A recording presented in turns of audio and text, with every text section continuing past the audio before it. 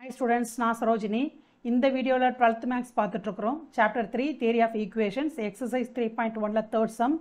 If alpha, beta, gamma are the roots of the cubic equation x cube plus 2x squared plus 3x plus 4 equal to 0, form a cubic equation whose roots are.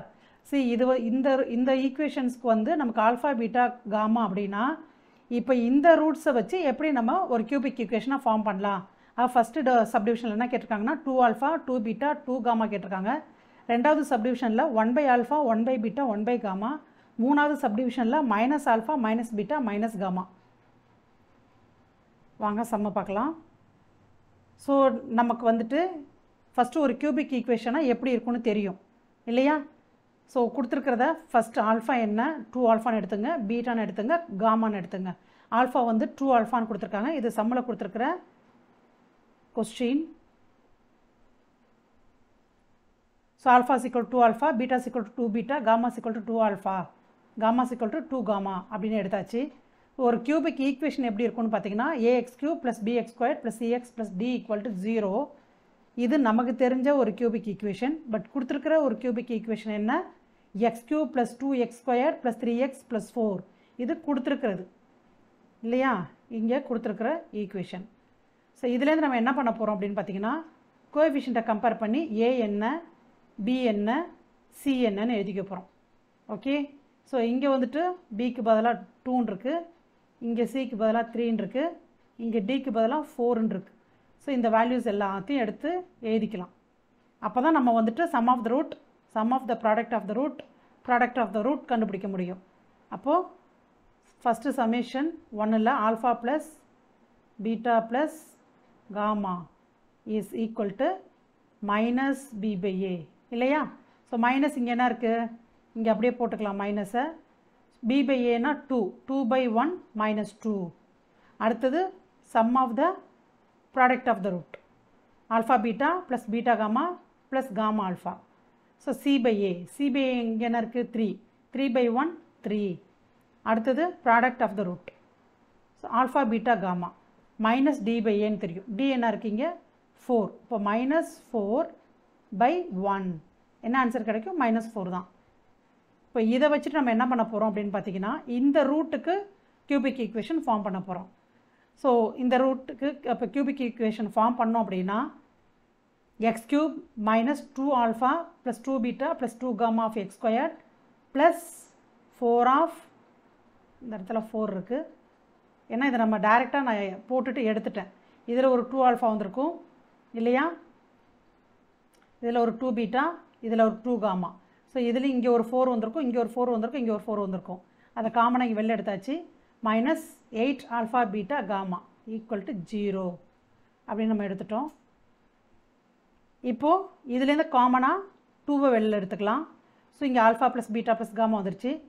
இதுலேருந்து ஒரு 4 already நம்ம வெளில எடுத்தாச்சு. So 4x of alpha beta plus beta gamma plus gamma alpha.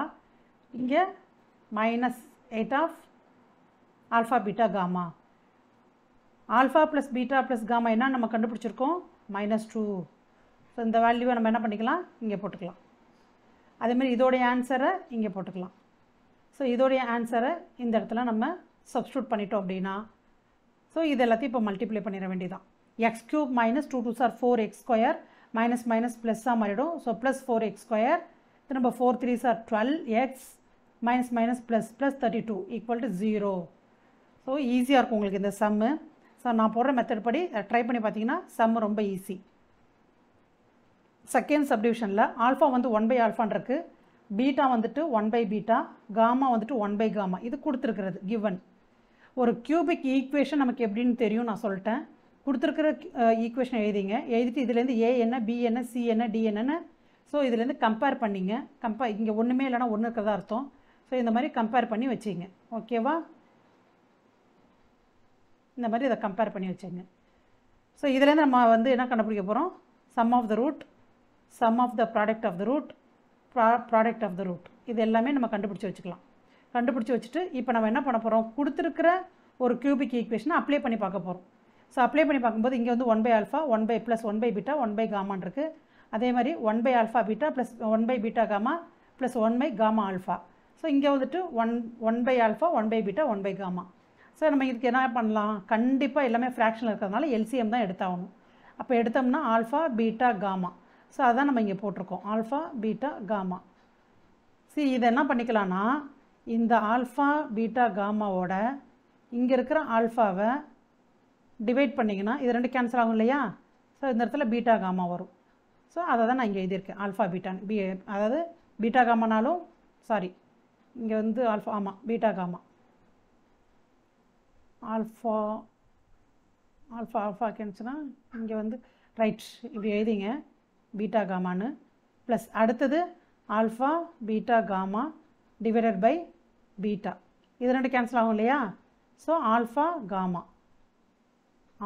Gamma எழுதிக்கலாம். Plus தென் அடுத்தது alpha beta gamma divided by இங்கே என்ன இருக்குது, காமா இருக்குது, கேன்சல் பண்ணோம்னா alpha beta. So alpha beta இதை ரீஅரேஞ்ச் பண்ணி தான் இந்த இடத்துல எழுதியிருக்கேன். இந்த ஆல்ஃபா பீட்டா இங்கே இருக்குது, இந்த பீட்டா காமா இதோ இருக்குது, இந்த காமா ஆல்ஃபா இதோ இருக்குது இல்லையா. ஓகே, தென் அதே மாதிரி இப்போ என்ன பண்ண போகிறோம், எல்லாத்துலேயும் alpha beta gamma gamma alpha எல்லாமே இருக்குது. ஸோ மறுபடியும் இங்கே ஆல்ஃபா பீட்டா காமான்னு எடுக்க போகிறோம். ஸோ இங்கே மறுபடியும் பாருங்கள், ஆல்ஃபா பீட்டா காமாவில் இங்கே ரெண்டு இருக்குது, ஆல்ஃபா பீட்டா இருக்குது, இது ரெண்டு கேன்சல் ஆகிடும், என்ன மட்டும் இருக்கும் காமா. ஸோ இந்த இடத்துல ஆக்சுவலாக பார்த்திங்கன்னா காமா வந்துருந்துருக்கும். தென் அடுத்தது இந்த ரெண்டு இடத்துலையும் பார்த்திங்கன்னா ஆல்ஃபா பீட்டா காமாவில் நம்ம பீட்டா காமாவை கேன்சல் பண்ணணும். ஸோ ஆல்ஃபா மட்டும் இங்கே வந்திருக்கும். ப்ளஸ் அடுத்தது ஆல்ஃபா பீட்டா காமாவில் காமா ஆல்ஃபா,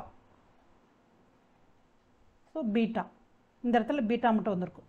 இதை நான் அரேஞ்ச் பண்ணி தான் ஆல்ஃபா ப்ளஸ் பீட்டா ப்ளஸ் காமான்னு இங்கே எழுதியிருக்கேன். புரியுதா உங்களுக்கு? தென் இந்த இடத்துல மல்டிப்ளைங்கிறதுனால இதை 1 by ஆல்ஃபா பீட்டா காமான்னு அப்படியே எழுதிக்கலாம்.